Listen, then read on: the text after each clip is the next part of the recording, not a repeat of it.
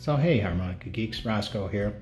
Lately on one or two of the Harmonica Facebook pages, there's been some talk about using the Strymon Lex and some other effects to simulate an organ sound using the harmonica. And so I've been doing that for quite a while. So I made a demo.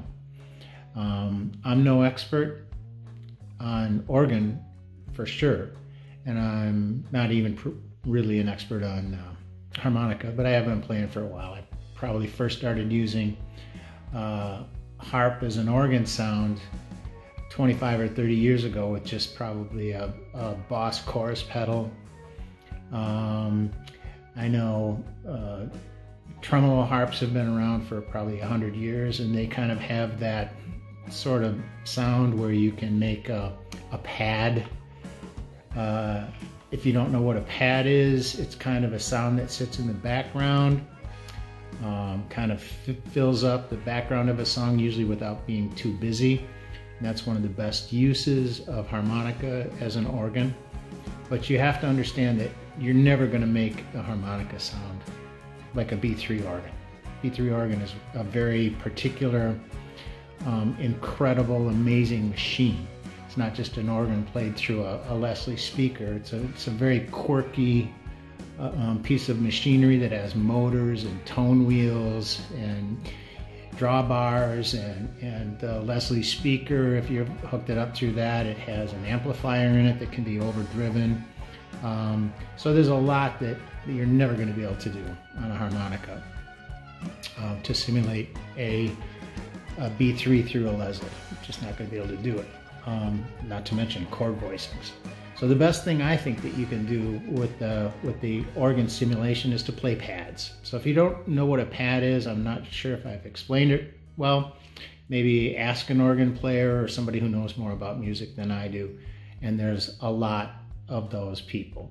One of the things that you should keep in mind for sure when you're playing, if you're trying to play organ pads in the background of a song, is to stay out of the way of other instruments.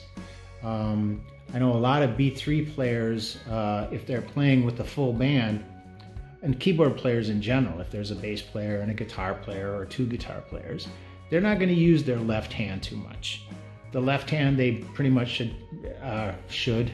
Yeah, I think they should tie it behind their back. There's a lot of other sonic space down there, so that's something to keep in mind if you're also trying to simulate a B3 sound. A couple other things with the Strymon that you'll see. One of the nice things about my setup is that I have an expression pedal hooked up. One of the unique aspects of an organ sound is that through a Leslie is that they can control the speed.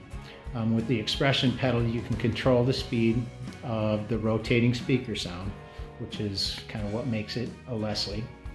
And one of the organ players that I've worked with a bit told me something interesting to think about. I asked him, when do you know how to use the speed control? And he said one of the things that he thinks about is to use the speed control like vibrato at the end of a vocal line if you sing. You know how vocalists will put a tail with vibrato at the end of a line. That's one way to use the speed control. It can add excitement to a line.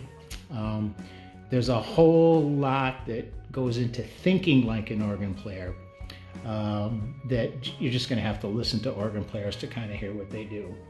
But to sum it up, I really like my setup, which is basically a POG through a Strymon Lex. The POG is the polyoctave generator, maybe something like that. I run it through a Strymon Lex. I use the expression pedal for a speed control, and I try to think like a one-handed, not very good organ player.